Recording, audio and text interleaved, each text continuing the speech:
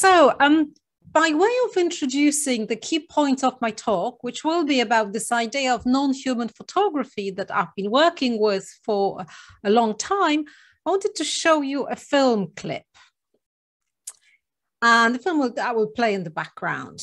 So what happened there is that at the beginning of the 21st century, a professional photographer with an interest in environmental issues called James Balog decided to record glacier retreat, which is a phenomenon that is considered the most visible indicator of climate change in the world today. To realize his project, Balog invested in a number of Nikon DSLR cameras, which he then customized with microcomputers in order to enable them to capture images over a period of several years in different weather conditions. The cameras were then installed in high resistance cases and soldered onto rocks.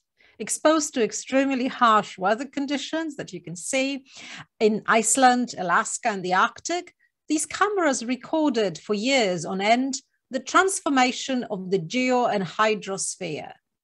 On retrieving the cameras, Balog uploaded the data onto his computer and then edited the still images into time-lapse videos that illustrated the progressive ice loss from glaciers.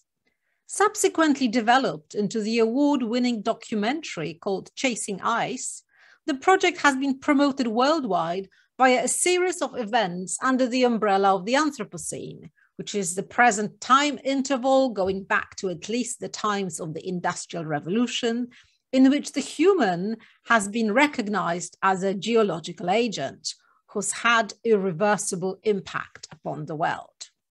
Now, Balog's film encapsulates all the key issues I'm concerned with in my work around this idea of non-human photography, which is also the title of the recent book that Melanie mentioned. So on the one hand, the production process involved in shooting the multi-year collection of those images of glaciers from high vantage points in extreme weather conditions signals that today, in the age of CCTV, drone media, photogrammetry, and satellite imaging, photography is increasingly decoupled from human agency and human vision. Yet for me, even those images that are produced by the human, be they artist or amateur, entail a non-human mechanical element. So by this I mean that they involve the execution of technical and cultural algorithms that shape our image-making devices as well as our viewing practices. So on the one hand, the story about the Glacier Project demonstrates how photography is increasingly mobilized to document the precariousness of our habitat. And also that through advertising, campaigns, Instagram, it's tasked with helping us imagine a better tomorrow and a better life for ourselves. Now, I'm quite suspicious of those images like the polar bear on the melting ice and a bit of Amazon collapsing. I think people see them and then they're supposed to lead to behavioral change and nothing really happens. But from this, I'm developing this proposition that in its conjoined human, non-human agency and vision, photography functions as both a form of control today and a life-shaping force. So that's basically my argument, that photography both controls us and that photography makes us, makes our life a certain way. It does something for us. It's both restrictive and creative. All-encompassing in the workings of traffic control cameras, smartphones, and Google Earth, photography can be described as a technology of life. It not only represents life, but also shapes and regulates life, while also documenting or even envisaging its demise. Now, thanks to the proliferation of digital and portable media, as well as broadband connectivity, photography has become, of course, pervasive and ubiquitous today. We could go so far as to say that our very sense of existence is shaped by it. In the words of Susan Sontag, to live is to be photographed. But this altered or enhanced role of agent and agency of the photographic medium calls for a new understanding of photography, I suggest, beyond its traditional humanist frameworks and perceptions. So the notion of non-human photography analyzes this new ontological and political conjuncture, as well as possible ways of negotiating it, while also refusing to submit to the conventional human versus machine narrative. And there are good reasons why a new framework for understanding photography as part of wider media context may be needed. But even though photography has become embedded in our everyday lives on so many levels, the traditional academic and curatorial ways of discussing the photographic medium still maintain a relatively narrow set of human-centric frameworks and discourses on the topic, where photography is seen either as art, something undertaken by people called artists and exhibited in galleries, magazines, or on billboards, or it's seen as social practice, something done by amateurs, by people with phones these days. But my project of non-human photography adopts a different framework, that of post-humanist media theory. By this, I mean a media theoretical framework that combines insights from media and cultural studies as well as philosophy, while also raising questions about the human subject as the anchor and main reference point of analysis. In other words, I see photography first and foremost as a medium, one that is subject to dynamic and ongoing processes of mediation, only some of which involve humans. Now, as a theorist practitioner, I also incorporate various photographic projects into my written work by way of enacting different modes of thinking about and with media, one that involves the simultaneous production of media. So my argument is meant to be both affirmative and critical. In analyzing non-human photography as a cultural condition in which visual enhancement, algorithmic logic, and mediated perception enable different modes of visuality and self-identification, I also raise ethico-political questions about the camera eye's inhumane or even anti-human interventions. My notion of non-human photography encapsulates three interconnected planes. So the term for me refers to the rather frequently encountered, yet often uncanny looking photographs that are not of the human. For example, expansive landscapes without people. But it also refers to photographs that are not by the human. So contemporary high-tech images produced by, Google Street View, traffic control cameras, but also outcomes of deep time impressioning processes such as fossils. Now, it might seem a bit weird to think of fossils as photographs, but maybe it's not that weird. We'll come back to this point later on, so park it for now if it seems too strange. So we've got the two ideas so far: non-human photography, photographs not of the human and not by the human. And now this is the strangest one. The third one is photographs that are not for the human, from QR codes and other algorithmic modes of machine communication that rely on photographic technology, through perhaps still rather cryptic sounding photography after the human. So photography for a different species that comes after us perhaps. Now, the link between photography and the Anthropocene, so this current geological epoch, which basically is about human messing up the world, the planet, and more broadly between photography, biology, and geology, highlights the interweaving of the matter and materiality of chemistry, minerals, fossil fuels, and the sun, but also of us humans with this particular medium.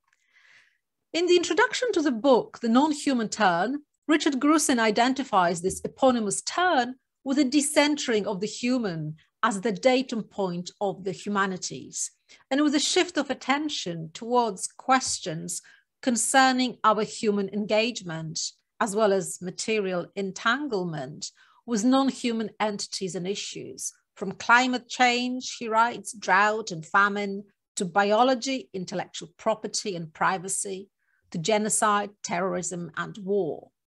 Now, in a similar vein, Elizabeth Ellsworth and Jamie Cruz have recently postulated something called the geological turn. And by this, they mean an increasingly widespread turn towards the geologic as a source of explanation and inspiration for cultural responses to conditions of the present moment. All these authors intimate that the recognition of the vital role played by non-human agents in the life our planetary system needs to shape our understanding of the radical changes brought on by the modern way of life. So what are these changes? Well, obviously, kind of the environment is now in the air, literally, as Elizabeth Kolbert has explained in this by now famous article in the National Geographic titled "Enter the Anthropocene, Age of Man." Probably the most significant change from a geological perspective is one that is invisible to us: the change in the composition of the atmosphere. Carbon dioxide emissions are colorless, odorless, and in an immediate sense, harmless. But their warming effects could easily push global temperatures to levels that haven't been seen for millions of years. We could therefore say that there is something in the air at the moment. And this something is a mixture of cosmic dust and human-induced pollution. In other words, the Anthropocene describes the changing condition of photography and photomedia because it becomes visible to us through altered light and through the particulate matter that is reflected in it. But the Anthropocene also serves as an articulator of a new crisis, a crisis of life itself, both as a biological and social phenomenon. Now, one of the main reasons I propose to link the light of photography and the shadow of the Anthropocene is that, as the receding glacier story I presented to you at the outset demonstrates, many responses to the planetary crisis signaled by that latter term have been visual. As well as science-led projects, such as the one by Balog, we can also mention large-scale art photographs of the damaged environment by Andreas Gursky or Edward Bortinsky. And I aim to explain this representationalist approach to suggest that the concept of non-human photography can also help us see and understand in a new way both the photographic medium and ourselves as being constituted by this medium. So my claim about photography's vital importance in the age of the global crisis of life at various levels constitutes the project's philosophical axis. And as I said earlier, I claim that photography is a formative practice of life, not only because it represents our lives in various ways, although it does, but also because it actually shapes life.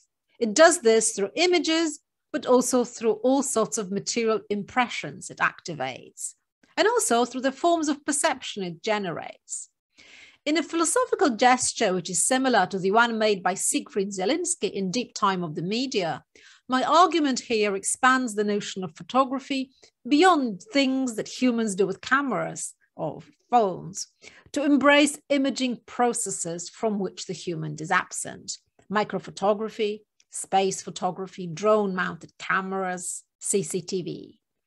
Yet by way of a conceptual experiment, I also want to take a step further to read human cultural practices as only one section of longer-term processes occurring across nature cultures. And this will allow us to see photography as occurring precisely across what Zylinski calls deep time, as forms of stabilized perception and impression that occur across various media, stone, clay, wax, or even skin and tanning, and to consider photographs in terms of fossils. The recognition of the formative role of light across different time periods in fossils and imprints and photograms, analog film frames, digital snapshots will also help us shift the debate on photography beyond the analog digital binary. And it's this moment of the temporary stabilization which signals a cut in time that differentiates photography from moving media, such as film or video for me. And that, in spite of its kinship with other media, points to photography's ontological singularity. So there is something special about photography, I'm claiming. And there are some interesting predecessors to this non-human mode of thinking in media and communications, disciplines where, on which current photography theory draws. In the work of Canadian scholar Harold Innes, for example, railroads and trade routes are being read as part of the wider communication system. We could also look to Welshman Raymond Williams's linking of culture to cultivation. That is the transformation of substance at the biological level, beyond the control or even influence of the human. Then we've got the book, The Marvelous Clouds by John Darren Peters, where he says that media theory is about environment and infrastructures as much about messages and content. And then we need to think of media as environmental. But we need also to ask why it makes sense for us embodied humans today to zoom in on this sliver of geological unfolding we call history, to try to make sense of it, using the conceptual tools, the material tools at our disposal. So with this, I want to recalibrate the human in relation to geological scales and to see ourselves reduced in size and importance. And there are good ethical reasons for doing that. So I'm interested in the kind of seeing and unseeing things we take for granted. And this notion of non-human vision that shapes this project offers an alternative vantage point from which we could see and understand ourselves as humans and, you know, what we humans call the world with all its non-human entanglements. So I wanted to show you a visual project of mine that can show this kind of different way of looking and seeing. It's called I Earth, and it offers a view of natural spaces that are actually woman-made, while also bearing an imprint of a technological tool. Manufactured from a children's diorama kit, these are natural landscapes dazzle with color and lushness, displaying the kind of greenery that is more associated with media representations of nature than with nature itself. The bird's eye view of the landscapes evokes the perspective of satellite images of different locations, which we associate, for example, with Google Earth or Microsoft's Virtual Earth now. This particular perspective has a double function. It denaturalizes what we know, while also creating an illusion of immediacy, proximity, and visual mastery. The now you see it, now you don't aspect introduced by pixelation and GIF animation, coupled with what may look like excessive acceleration or even computer error, is aimed to push the viewer to engage with these images physically through squinted eyes. The aesthetics of the I Earth project issues an injunction. The viewer has to become actively involved in the process of seeing by moving her head, blinking, or even looking away, just thinking, please stop this terrible thing flashing in front of my eyes. And the kind of creating a pseudo-sublime that we often associate with the frustrating and jaggy visuality of the early internet. The homonymy between the I and I Earth is also a commentary on our practices of looking at the world, but also on our narcissism when engaging with it. This brand-like title is to remind us that nature has become a commodity, a product we fetishize and yearn for. So the idea is that, you know, we're kind of trying to look at the earth through a different angle. And this project has a kind of, is in conversation with, you know, attempts to see our planet historically from different viewpoints, which is also, and from especially planetary viewpoints. And this has arguably led to enable the development of what we today call globalization. And I want you to, you know, show these two images that many people probably know. They're quite iconic. 1968 Earthrise and 72 Blue Marble. Canadian theorist Chris Russell explains how they were used by Stuart Brand in his Whole Earth catalogue, a kind of Californian magazine, counterculture magazine, to show a particular image of both our present and future. He used these images to create a collective vision of humanity, while also allowing humans to see themselves from outside. A vision which was intended to evoke a sense of responsibility and make humans want to care for this, you know, little jewel in space. So suddenly humans had a planet to tend to. But also there is something suspicious here. And for me, emerging, producing what I want to call, with the help from Donna Haraway, a view from nowhere. It's interestingly not a single astronaut on Apollo 17 from whom the image originated did actually see the Earth as depicted in the blue marble image, as they were unable to position their bodies close enough to the window.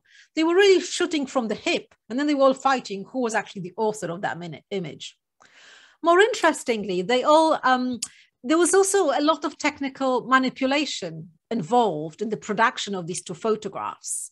Obviously the raw data was sent from the space cameras to image processors at NASA. The labs adjusted and reoriented the copies, and they chose the color scheme to align with cultural expectations of what heaven should look like.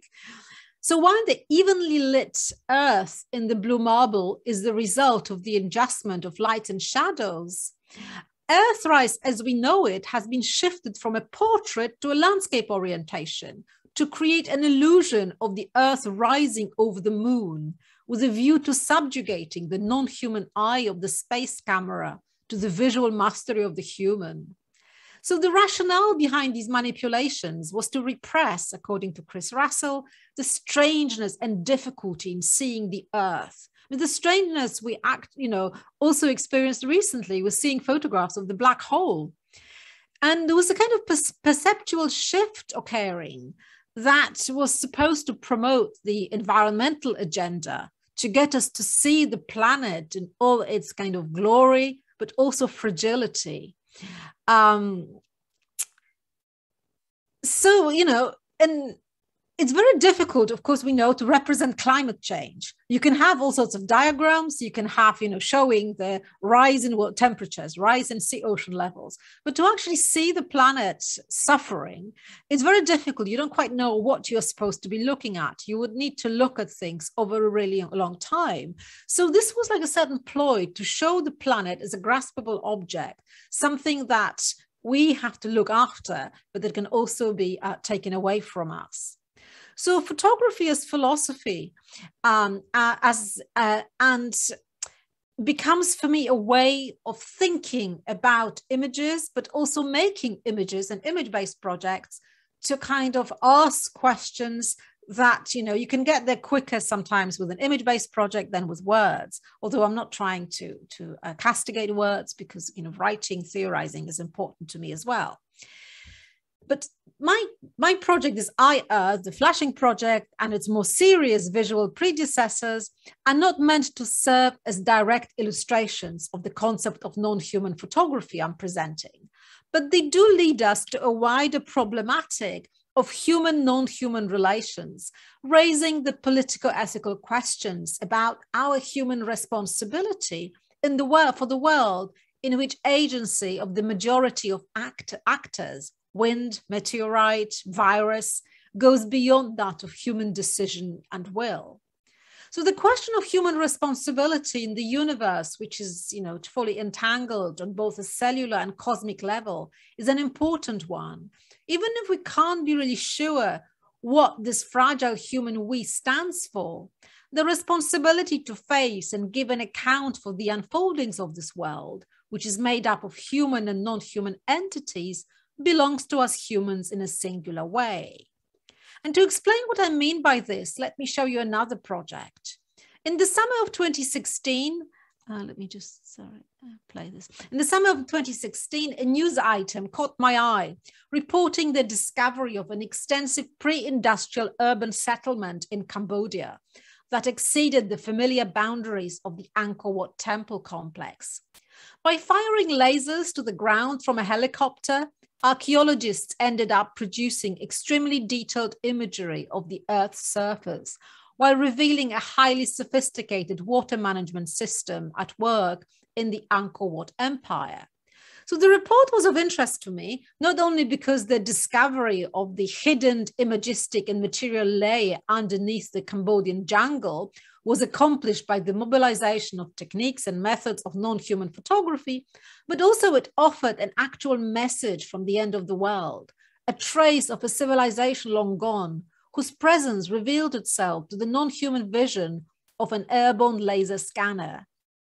With a human eye, both in its flat and elevated positions, could only see vegetation, the so-called LiDAR survey eye, where LiDAR stands for light detection and ranging, was able to penetrate through the surface to identify the geometric patterns of earth mounds that archaeologists could then read as the early Khmer society's urban infrastructure.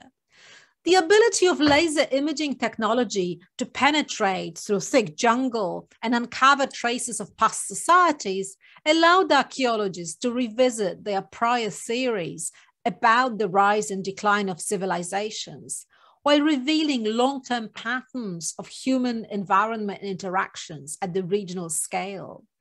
High-resolution airborne laser scanning is capable of showing that the extent of human-made changes or human-driven changes to natural landscapes during the past few thousand years has so far been substantially underestimated. So the technology involved in doing all of this is kind of interesting as well. It's a combination of various photomedia devices, this airborne laser scanner, digital camera, which was a 60 megapixel Leica, as well as sophisticated modeling software used in post-production to interpret the data. The scanner mounted to a helicopter skid pad pulsed the terrain at regular intervals during flight. So non-human photography is therefore very much dependent on the human element. Engineers, photographers, pilots, coders, archaeologists, data scientists. This human, non-human assemblage has permeated and shaped photography since its very beginning, actually, as evidenced in examples such as fossils, again, seen by photographer and geologist William Jerome Harrison as early photographs, or in this famous photo of Lacock Abbey, about which its owner, Fox Talbot, said that it was the first building that was ever yet known to have drawn its own picture. But this human-non-human coupling is foregrounded much more explicitly in those kinds of high-resolution, software-driven photomediations. So I'm saying that photography has always been a non-human. There's been this non-human trace and understanding as well about the non-human forces in the framing of the medium since early days. And yet some kind of intensification has obviously happened with the computational turn. And we've got, the development of this new field called photogrammetry, making images from measurements has also accompanied that new development with things that look like photographs. In the project, for example, this person does not exist. And, in images created from just measures taken from the ground. So that is kind of, we could ask a question, is it still photography, or have we arrived at something that's called post-photography? And the concept of post-photography has recently become quite popular in an attempt to capture that shift in the medium in the age of internet and mobile phone. There is this catalog book published on the occasion of the post-photography exhibition at Rencontre d'Arles in 2013, or the 2014 photo book Post-Photography, The Artist with a Camera. So people who work with photographs or on photographs, include photographs but don't take them, by Robert Shaw, who's gathered a work of 50 artists doing just that.